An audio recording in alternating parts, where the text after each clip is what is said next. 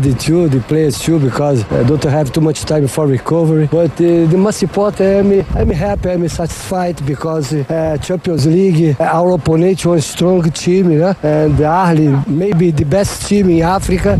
But Simba play very well. In second half, play better than my opponent. About our change, I am very happy because for one coach, when you change, you wait a positive answer. In my players, for example, Kanuti, Baleki, the Isra, have a good future. Okay, about that, I'm very happy because now I can use many players in second half. Football for me, for my players, it's not stress, it's pleasures. About that, I'm very happy. Congratulations everyone. Mzee wa objective Robertinho. Tuna Simba mbili, unajua watu wengine wanasema mwenyewe kwamba amekutana na kweli na timu the best team in Africa. Ahly. Lakini unajua bwana, mimi nasema kitu kimoja. Kwanza golikipa wako hakukaa golini juu. Kipa wangu kwanza nimekwama. Lakini tulimnyoa. Na uhakika Cairo anaenda kusimama. Tulimnyoa asimami. Mimi ndio uhakika kesho Cairo kipa wangu mimi Shakayubu anasimama. Shakwa wakala tayari. Kwa sababu kwa hali ninayoiona sisi kuruhusu goli mbili hapa. Ayubu asingeweza kuruhusu hapa. Ayubu sijui labda asingeruhusu zile mbili hapa. Hatimu unaonaje? Unaweza ukawa unaungana na Maulid kwamba pengine Ayubu ni the best zaidi ya in terms of experience na profile tunarudi pale hakuna doubt. Lakini in terms of recent performance hapana. Bado Ahly anaweza akawa ana edge. Na mimi natarajia pengine Ahly asimame tena kesho. Na unafahamu kwamba unajua kesho, unajua Ahly wanacheza nyumbani. Ndiyo. Na hawa Ahly wana tabia moja. Wanavyocheza approach yao ya ugenini ni tofauti na approach ya nyumbani. Sasa tutegemee kwamba nyumbani ni pressure watakupiga pressure muda wote wa mchezo. Na wamesema wenyewe waliwakosa wachezaji wao wangapi? Walimkosa Modesti, yule mshambuliaji mpya ambaye kutoka Dortmund, alafu walimkosa Al-Malul, fullback wao yule Mtunisia, Abdul Monein pia center back walimkosa. Hao watakuwa wanarejea katika mechi ya marudiano. Sasa inategemea, maana tuliambiwa wengine issue za COVID wakashindwa kusafiri. Kwa kama watakuwa fit, COVID imeshaondoka kwao, watajumuika na kikosi kukabiliana na Simba. Kule kwao kuna COVID Unajua bwana Ahly sikia katokea michezo mingine ile Ahly unasema Ahly kukosa wachezaji hivi wawili watatu inawezekana kukabiliana na timu kama Simba isiyo issue sana kwa ajili ya quality players ambao waliopo nao. Hivi imagine kwenye ile mechi El Shahati ameanzia bench, alafu angalia zile dakika ambazo aliingia, nini ambacho alikuwa anafanya. Ni mchezaji ambaye zimetumika gharama kubwa sana Ahly kuweza kumpata, alafu ameanzia bench, na kwenye nafasi yake ameanza Slim ambaye amefunga goli pia. Kwa hiyo unaweza kuona hiyo quality. Mfano amekosekana pia Modest ambaye ametoka Bundesliga, anapiga magoli mengi sana ya header. Hata alipokuja Ahly msimu wake wa kwanza tu mechi kadhaa tayari amefunga. Lakini kwenye nafasi yake amecheza Kahraba ambaye season iliyopita kwenye Champions League nafikiri alifunga zaidi ya magoli 6, na kwenye mechi hiyo amefunga na kuassist pia. Yaani magoli yote mawili ambayo amefunga Ahly yamepitia kwa Kahraba, amefunga na ameassist pia. Alafu huyo ndo ni mchezaji ambaye labda angekuepo Modest asingeanza yeye, angeanza huyo Modest.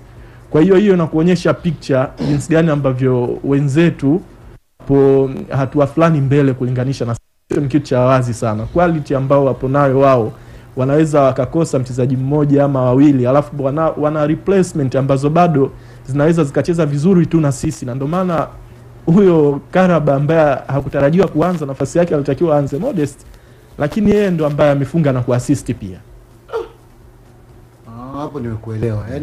Yaani kwa wao ukitoa mtu kaingia mtu, kusikana mtu yuko mtu. Ndio amesajili hivyo. Amesajili hivyo. Kwanza Maulid Didi tuwapongeze Simba jamani. Tuwapongeze Simba na Simba wajue kwamba wamecheza na timu bora. Wamecheza na timu bora barani Afrika. Timu bora barani Afrika. Hesabu zinatakiwa ziwe kali sana kwenye mechi ya marejeano. Na kule kuna mtu mmoja alikuwa ananiuliza kwenye mechi ya marejeano Simba anahitaji matokeo ya namna gani? Amefafanua hapa, amefafanua sare ya bila inaitupa nje Simba. Sare ya 1-1 inaitupa nje Simba. Sare ya 2-2 wanakwenda kwenye mikwaju ya penalty. Ushindi wa bao moja kwa Simba. Ushindi wa bao moja Simba anaingia. Simba anaingia. Situation mbili tu, ni kushinda ama sare ya tu. Basi. Okay. Simba nguvu moja. Timu ana jambo hapa. Nilikuwa nataka niongezee, nafikiri George alikuwa amegusia vizuri sana kuhusu changamoto za kuzuia kwa ujumla.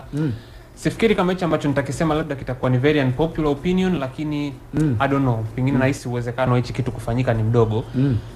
Lakini nafikiri pengine introduction ya kiungo mkabaji kwenye eneo la kiungo cha chini, kwa mtazamo wangu nahisi inaweza ikawa ina uhitaji kwa sasa hivi.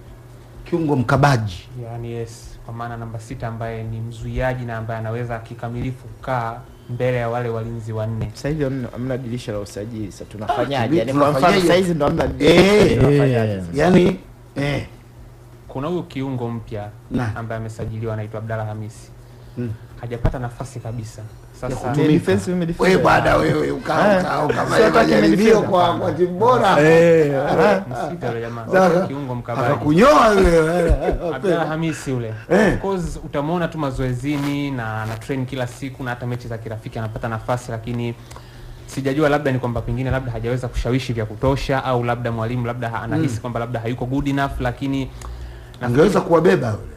Sio kuwabeba kwa sababu unajua of course mchezaji kama system kama structure ya kuzuia haipo vizuri kiujumla, mchezaji mmoja haendi kumaliza ile tatizo.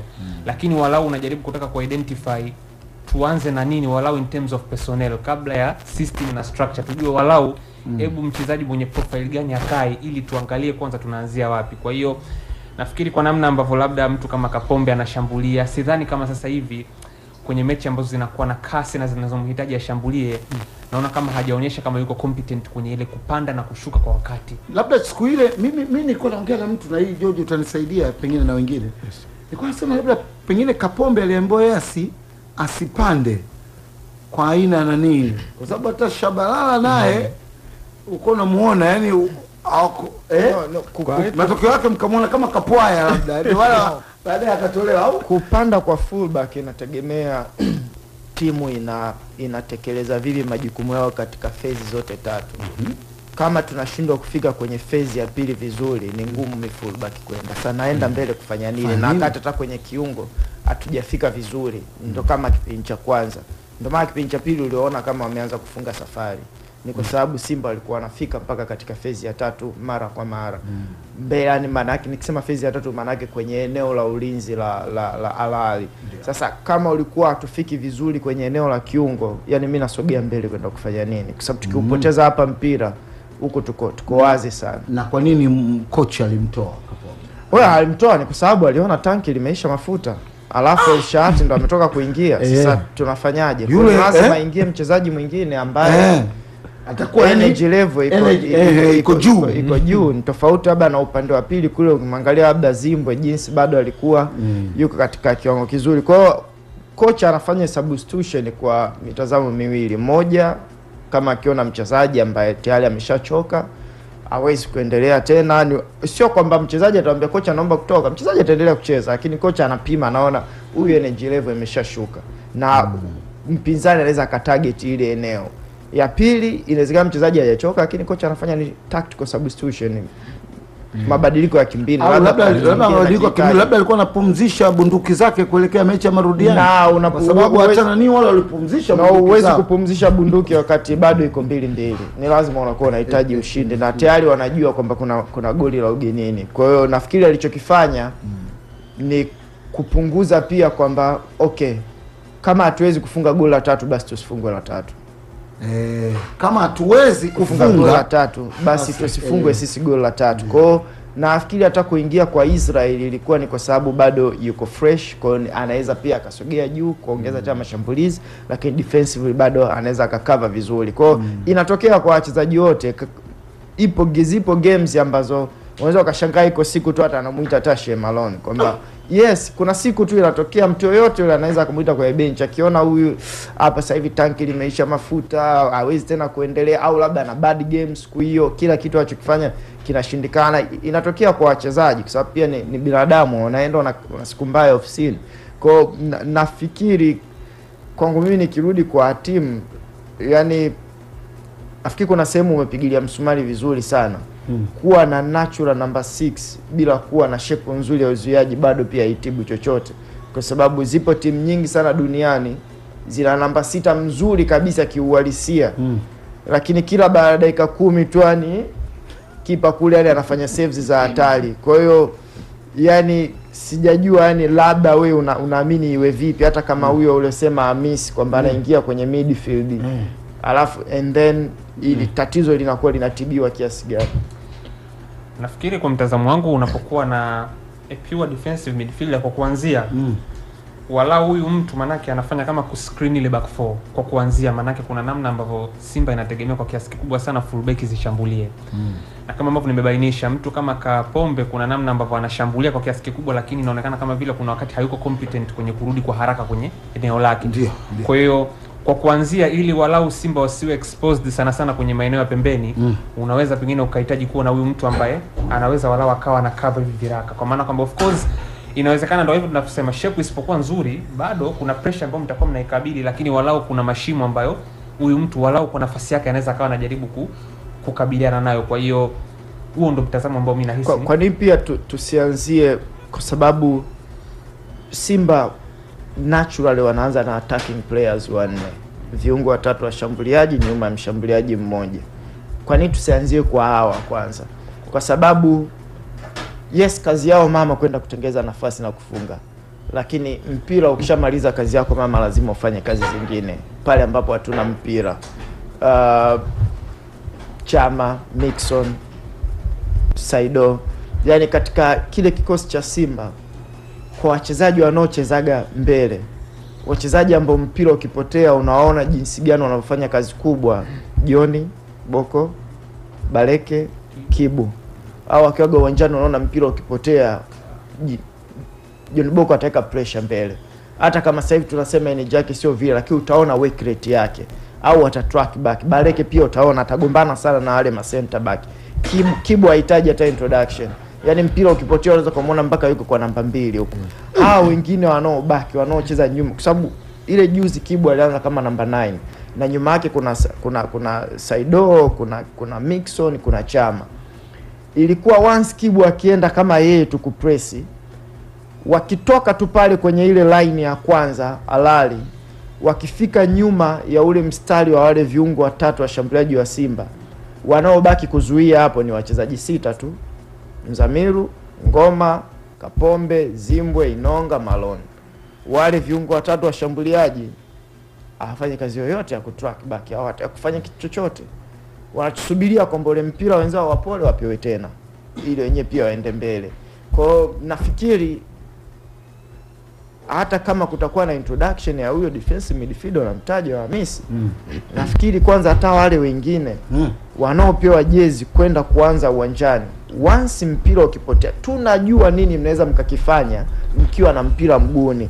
Tunachohitaji mpira ukipotea, kama umwezi kuweka pressure kwenye mpira, Kapombe atakuwa anapiga kelele, nahitaji msaada hapa, kwa sababu haiwezekani fullback wa kushoto alala anakuja na winga wake afu Kapombe yuko peke yake. Haiwezekani Hani awe anaenda na pesi tao alafu Zimbo yuko peke yake. Someone inabidi aje kunisaidia track back, tuzuie wote kwa pamoja, kwa sababu watatu ukipata mpira mimi kama Zimbo Kapombe, mbona nakupa wewe mpira kwenda kushambulia? Au kama mpira ukipotea uji kunisaidia? Kwa hiyo kuna muda tulikuwa tunasema, kwa mfano Ngoma alikuwa na best game, lakini mechi bora aliyokuwa nayo Ngoma iligawanyika vipande viwili. Kipande cha kwanza chenye ubora ni pale alipokuwa na mpira, Simba ilipokuwa na mpira. Sikumbuki mara ngapi kama Ngoma alipoteza mpira, labda kwa takwimu za Anuari. Pasi zake zote mara nyingi zilikuwa zinafika, jinsi alivyokuwa na control game akiwa na mpira mguuni. Upande wa pili, once mpira Simba ukipotea, Ngoma alikuwa anaonekana ana struggle. Kwa nini? Kwa sababu alikuwa anazuia eneo kubwa mno la uwanja. Johan Cruyff aliwahi kusema sentence moja hivi. Aliwahi kusema I will be the best defender in the world if I defend a small space, but I'll be the worst defender in the world if I have to defend a big area. Kwamba nitakuwa beki bora duniani kuliko mwingine kama nikizuia eneo dogo, ila nitakuwa beki hovyo duniani kama nikizuia eneo kubwa la uwanja. Ni kazi kubwa mno kuzuia eneo kubwa la uwanja, na sio kwa ngoma tu. Katika world football sio ngoma, nakwambia hiyo, duniani kuna viungo wachache sana, hawazidi hata 4 wanaoweza kuzuia eneo kubwa la uwanja kama number 6. Kwa wanahitaji msaada wote hawa, wakina Ngoma, wakina Mzamiru. Kama wakiwa na mpira wanawapa, fine, kazi yenu kaifanye. Mpira ukipotea, Ngoma na pamoja na Mzamiru wanahitaji msaada.